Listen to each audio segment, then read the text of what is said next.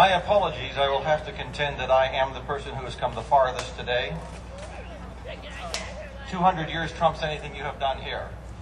I have come to you today not as a general of the army, nor as the President of the United States, but rather as the proudest sort of a title a man can bear, and that is an American citizen.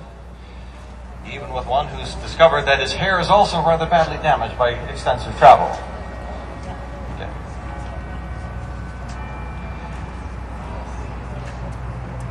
You live in an interesting time.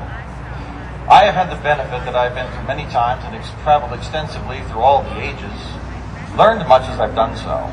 And I've discovered something as well, that when one passes from the mortal sphere, that legends arise about the type of a man who you were, and sometimes those legends are hurtful because they're put forth by people of ill will. Now, I wanted to introduce myself to you as to who I am, based upon who I was not. And so we shall address a couple of those minor legends. For instance, when you read in your books, you'll find out that I've been called aloof and cold, a man difficult to know, too dignified to comport with the average man. Well, I wish you would then think back to the people with whom I rubbed shoulders every single day. James Madison and Thomas Jefferson and Alexander Hamilton, John Adams, and many, many others, Dr. Randolph, many, many people of such nature. In such exalted company, it was only the best, and it behooves a gentleman to comport himself with some dignity and also with a certain distance, particularly because I was most appreciative of the deficiency of my own education and how it did not measure up to such great men as those. I also believe that, as it says in the 110 Rules of Civility, which I studied as a young man, that it is important that a gentleman hold a portion of his own life private to himself and not given to the average world. Among my friends and those who knew me well, I was most comfortable and was able to enjoy frivolity and games and many other things. They found me most congenial companion. It has also been said that I was a hypocrite, because after all, here I was a man who led a nation that was built upon the idea of equality and justice for all, and above all, freedom, and yet I held slaves. Well, that is true, that in my younger life I did own slaves, but those who call me a hypocrite have never looked back to that day. That day. I had been gambling, I had been gaming as any young man would do, and losing a bet, I had taken a family of my slaves and put them up as property, as one would use coin or any other type of a property. And then I was witness to one of the most difficult things I had seen in my entire young life, as I watched a young family brought to the auction block and a mother bereft of her children, torn from her and sold into another county. And I vowed at that time that I would be the eternal opponent of slavery of all types, of all times of slavery, whether it is the human body or the human soul. And I said that I would never traffic again in slaves so long as I would live, neither buying nor selling any persons. I held to that for my entire life until my estate was encumbered with many more slaves than it could possibly support and leave me any profit. And in my will I specified that my slaves would be freed, and not just freed, but each one of them would be given an education commensurate with the times, assured of a reasonable occupation to be sure that they could support themselves, and a parcel of land, and that those who were unable by infirmity or age to support themselves, they would also be given the ability, the right to live upon my estate for the remainder of their natural lives, and that a stipend would follow them for generations in order to support their children. I hated slavery, I loathed it, and I realized that one day it would be the spark that would nearly bring this nation apart. And they say I was irreligious. I've heard many people say that now, and it takes distance to believe that.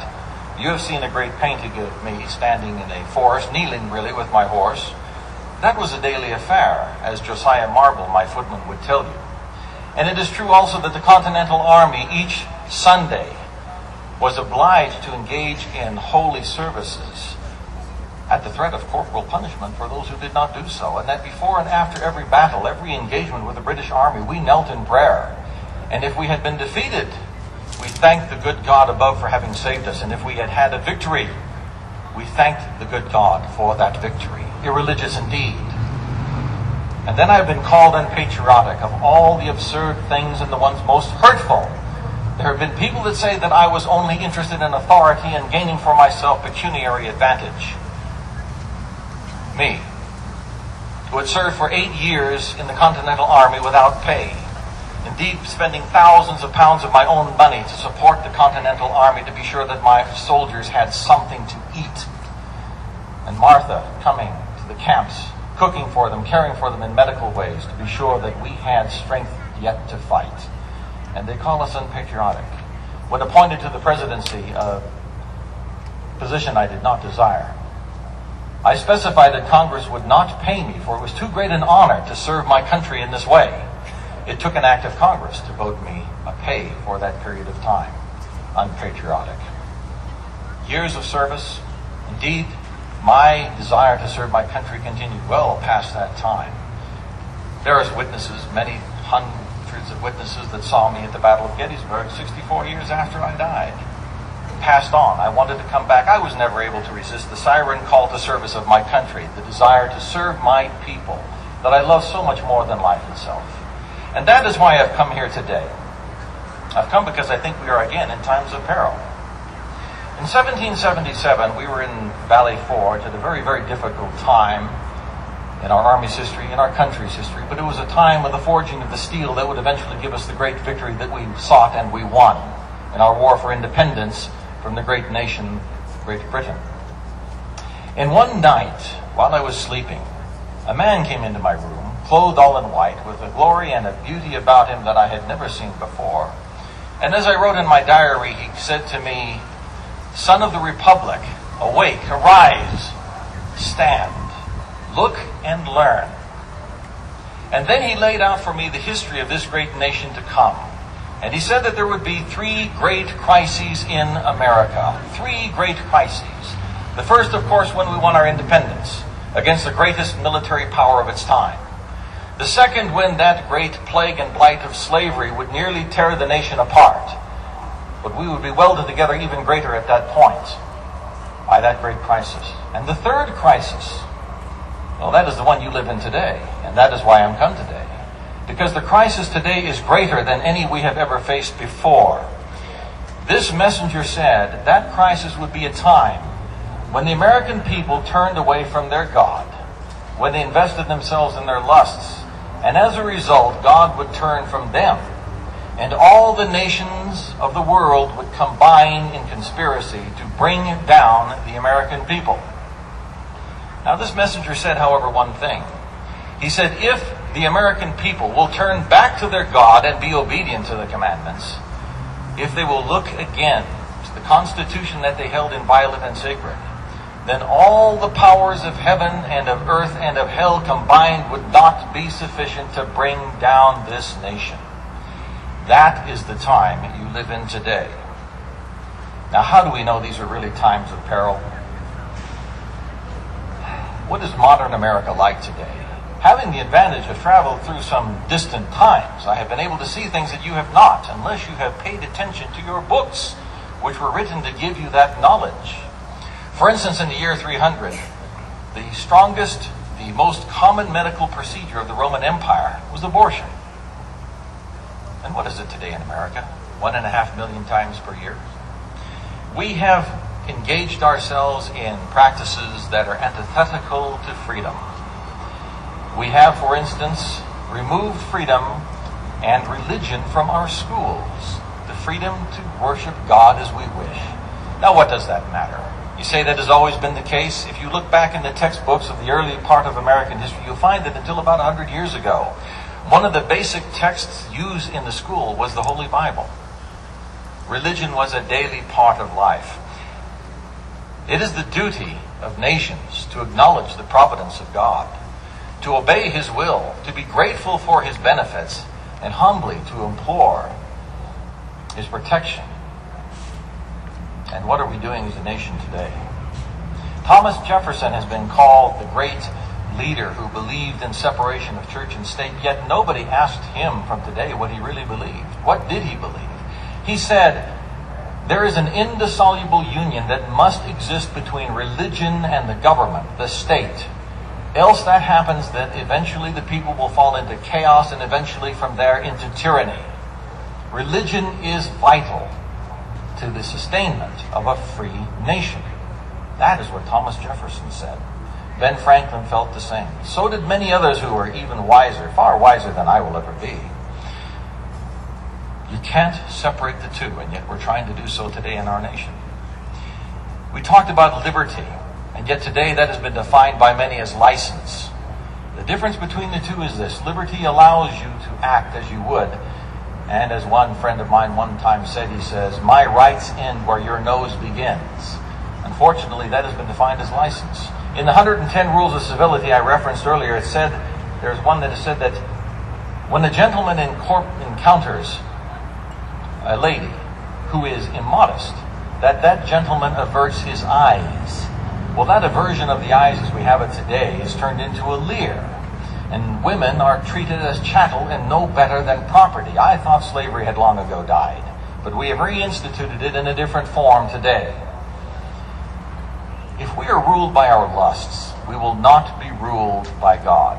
And it is a truism that men will be ruled by God, or they will be ruled by tyrants. When the people lose control of their ability to control themselves, they will be controlled by a higher power. Either it'll be God, or it will be the tyrants who place themselves over us. As I indicated, we are also a nation that engages in abortion today at the rate of 1.5 million per year. 1.5 million. Nations will be judged even as will be individuals. They will stand before the bar of God. And every nation will be judged by how it treats its most innocent and its most helpless. And what could be more helpless than those who have not yet entered into the mortal sphere? There will be a judgment enacted upon this nation if that is not halted. You know, it's interesting, because I have discovered over time that Satan does not grab you and drag you screaming down to hell, but he leads you carefully down, step by step. Once it's been said, how do you boil a frog? I think you know the answer to that. You don't throw the frog into the hot water immediately, he'll leap free. But what you do is you put the frog into a pan of cool water and slowly kindle a fire under it until the heat rises to the point the frog is boiled until he does not even know it has happened to him. And that is what is happening to the American people today. And apathy. You know, that is perhaps the greatest threat to what we have in the way of freedom in this nation still today. Apathy. Look around you today and see how many people are here. What, 100 to 150? In a city of 1 million people? Where are the other people? Why don't they care enough to come out? And yet it is easily amended if we will. You know, if we lose our freedom of speech, we will be led down to the slaughter like sheep. We must do what we can to reverse it. Now, I have heard people say, I don't want to be involved because the sacrifice is too great. It means I must dedicate myself and my time and, my goodness, some of my money to changing the course of American history. The sacrifice is too great, they say. And they say that to me, a man who has stood and seen men die of starvation collapsing at my feet. I have seen men whose flesh was welded to the ground when they had lain down to sleep, and the cold had frozen their flesh to it like marble.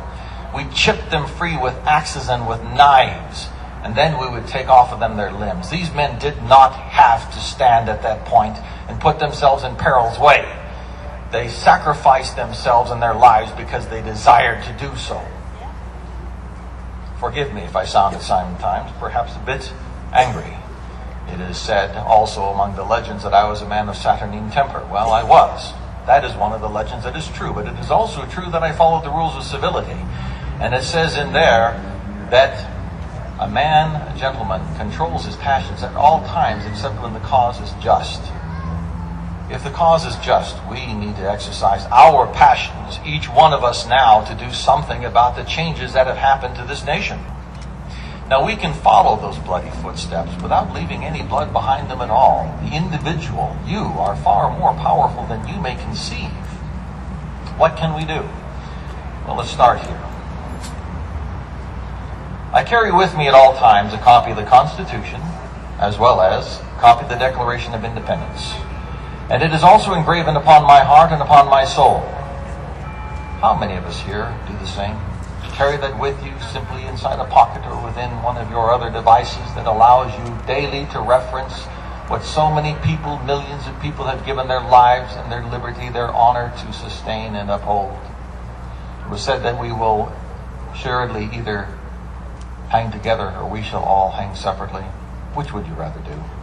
How many people understand, as was referenced earlier, the difference between a republic and a democracy? The word democracy is bandied about freely every day, and yet the founding fathers, my friends, would tell you, we consider that the most dangerous of all forms of government, for it leads inevitably into tyranny through stages when the people will not stand and understand the difference between them. I will not elucidate now. You've already heard about it. How many understand now that the monetary power, this was also referenced earlier, is no longer in the hands of the people as specified under this document? The power to mint money being under the hands of the Congress, which people are directly answerable to you. Instead, that has been handed over to a private consortium of banks, people who will profit by your poverty. And how many people understand that today? You know, we have an interesting situation. Years ago, sometime I was watching the backs of other people, and I noticed that there had been an interesting change wrought, wherein it was stated in a government document, authoritative seemingly, before the Senate, that the ruling power, or the ruling authority over this American nation was no longer the U.S. Constitution, but rather the UN Charter. I'm sorry, I take offense at that. You should too. You should be aware that your own government has betrayed you in that respect. It has been said by yours truly, and it is still true today, 200 years later, that government is not reason. It is force. And it is a dangerous servant and a fearful, fearful master. The more you turn your rights over to government, the more you will be enslaved. The more you will lose your ability to speak freely. So what can you do then? First, become familiar with this document. Get a copy, carry it with you every day. Learn what it means, what it says about all the rights that you were provided by God, not by government. This document is to restrain the government from taking those rights away from you. Next, put yourself into the position of supporting people, as it would be in a republic, who will represent you righteously and protect your rights. This means to vote for candidates based upon the individual, not upon specifically the party. I loathe the spirit of party and the contentions it brought about. A party is a vehicle.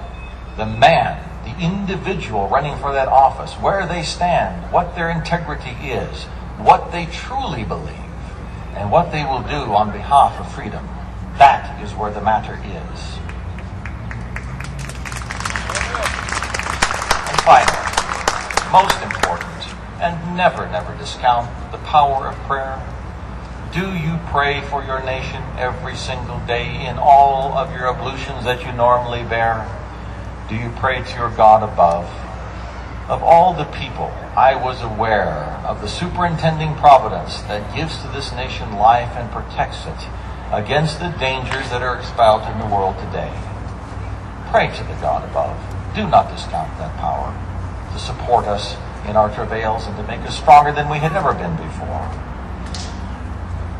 You know, my time is near hand. I've got other travels I have to go to. But I wanted to ask you to consider one thing. Earlier I talked to a young lady. Is she out there still? Could she come forward to the stand with me, please? And what is your name? Katie. Katie? Okay, Katie, I want to talk to you about something real quickly. What is that? What do you see in front of you right here? A rock.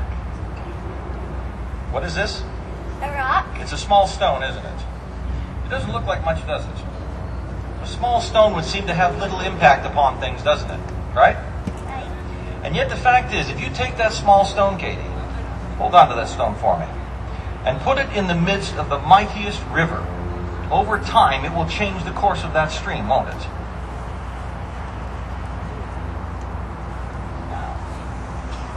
What do you see now? Here. A mirror, and what's in that mirror? It's a young girl, isn't it? Yeah. Most people looking at this young girl would say, that person is of very little consequence. But I want you to know something. Looking in that mirror and seeing that young lady, You take this young lady and put her in the stream of time. And over time, that individual, this young lady, can change the course of history. What we do relies upon you. Never underestimate your own individual power. Though you be young as this young lady is, you can change the course of the history of this nation. And it rests in your hands. I am having to leave you now. There's going to be someone else who will talk to you that knows more than I do, and is without doubt a greater person.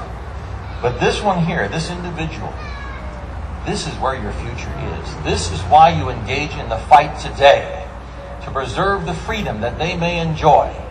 And if you will not stand, she may someday have to kneel.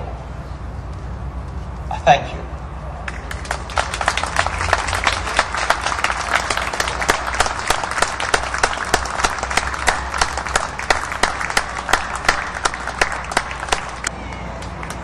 One final note about that stone. Will you consider this, please? Sometimes you may discount your own ability to make an influence. Think about this. When you throw that stone into a river, there are ripples that continue out far beyond the depth and the width of that stone, aren't there? Your ability to influence things you will not know in this life, but do not ever doubt your ability to change the course of one life that will change the course of history.